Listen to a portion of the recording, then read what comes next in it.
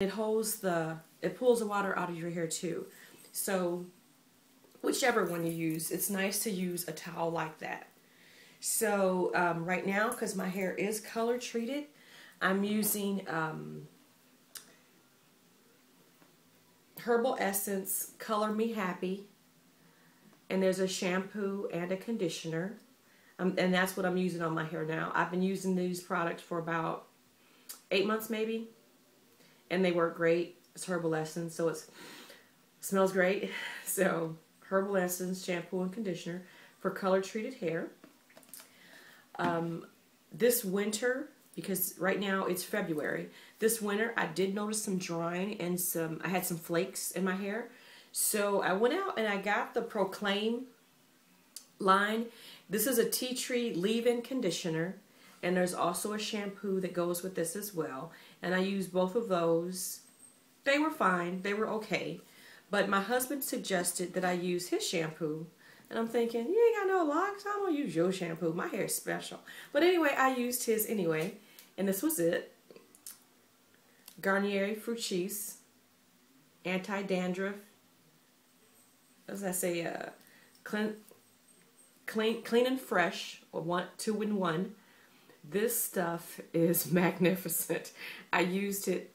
The dandruff was gone. I mean, this stuff really works well. And you see it's no special product, but it works great. So if you notice some flaking, try this because it really worked well. I was really impressed.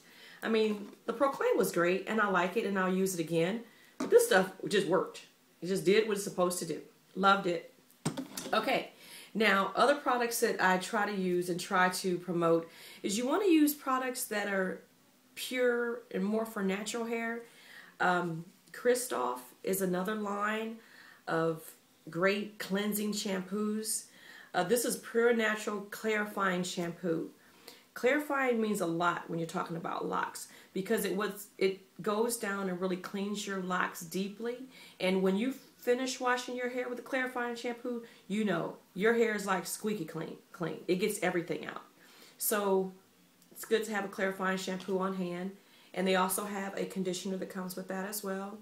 The Pure Natural Conditioning Shampoo, both by Christoph. And I get these two products at CVS. They're not cheap, but a lot of times they're on sale where you can buy one and get one half off or something like that. But they're definitely worth it for clarifying shampoos. And I wouldn't suggest using these all the time because you don't want to strip your hair constantly, but you do want to really get it clean sometimes. And another brand that I've really liked is Noah's Naturals. I get this at Walmart, and there's a shampoo and a conditioner. Smells good, works great, very clarifying, and it's a deep cleaning shampoo. And it's worked really well for my hair. Now, I was talking to my friend Gloria about the way she wants to put the shampoo and conditioner on her hair. I always mix my shampoo with water in a water bottle. This one came from Sally's, I guess. And put the shampoo in, you know, how much ever you would probably use. With my hair, probably about that much water. And then when I'm in the shower, I'm just squirting my hair down with the shampoo, you know, a couple times. I usually wash it 2 or 3 times. Just whatever I feel like doing. And then I'm going to empty the bottle out and I'm going to put the conditioner in here too and spray that on as well. Now, I have had other bottles in the past, like this bottle. It's cute.